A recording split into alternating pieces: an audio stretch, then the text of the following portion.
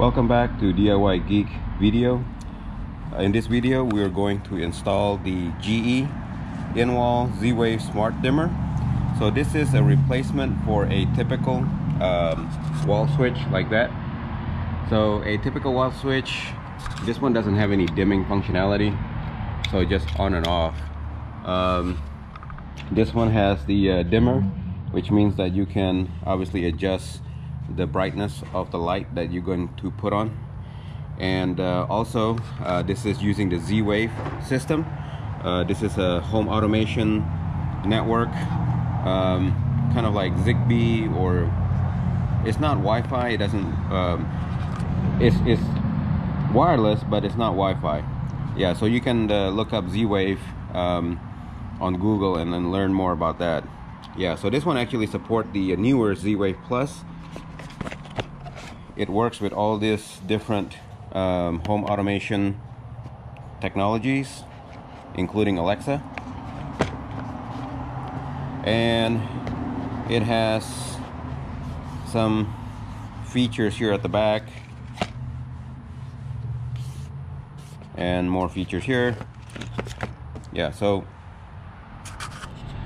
the reason I chose this one is because it's widely used. Bought this from Amazon for about $40 something. I'll put the link in the description, and we're going to go through the installation, including removing that particular old one there, and also setting it up using the Smartthings hub. I'm using this one right here, Samsung Smartthings. Installing it within the app to control this using Smartthings, and the iPhone app for that, and with a little bit of demo also. So let's get going.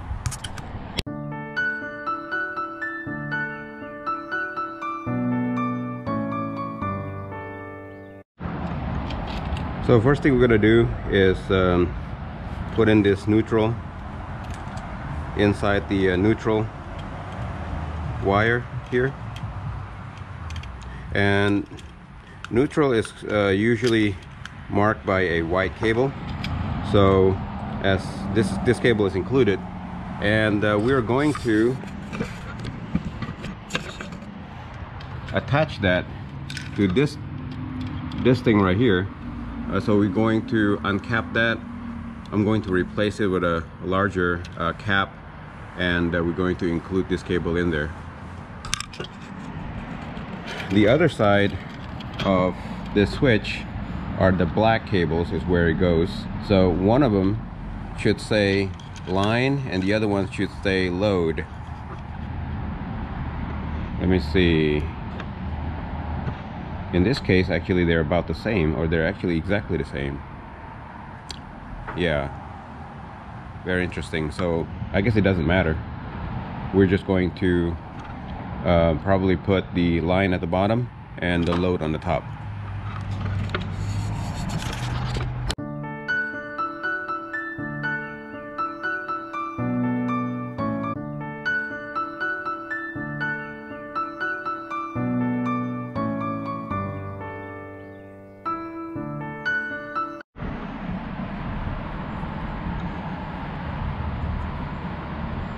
I forgot to mention that before you open and start working any of these electrical stuff, make sure that you have turned off the electrical at the breaker and test it to make sure that it actually has been turned off. On the newer or more expensive switches, it has holes like this where you can stick in the wire. So in this case, I am going to straighten out these leads right here, these cable, so that it can go into those holes.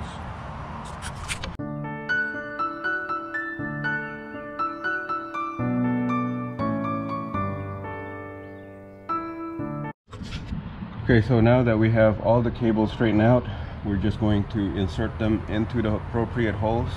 So this is the line, and we're going to put that at the bottom here.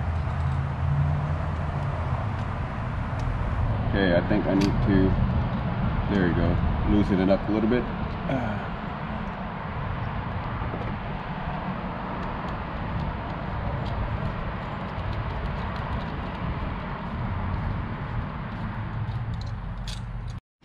Okay, we have powered on the circuit breaker, and you can tell that there's a blue light here.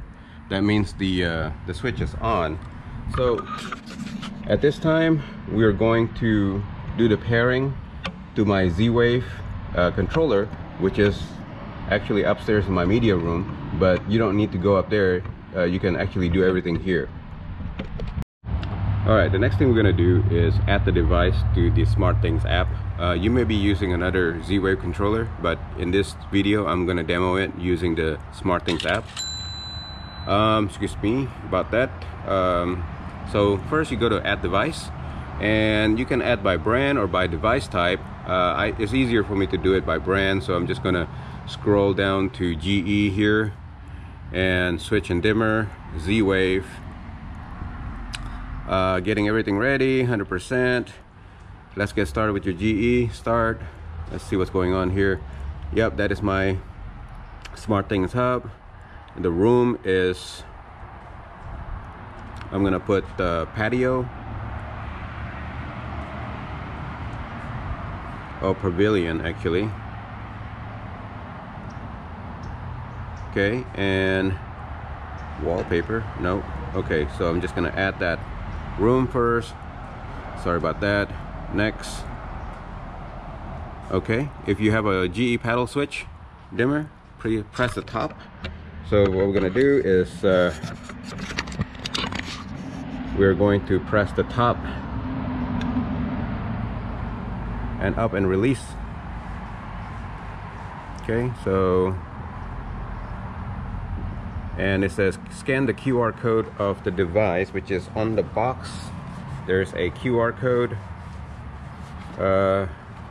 This one right here. Is that one? So let's scan that. It's gonna register it and store it.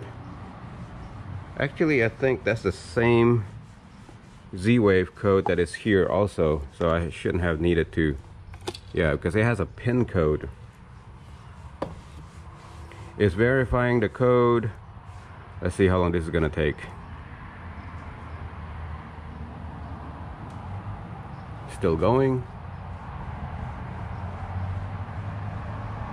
Okay, there's an option here that you can enter PIN code instead.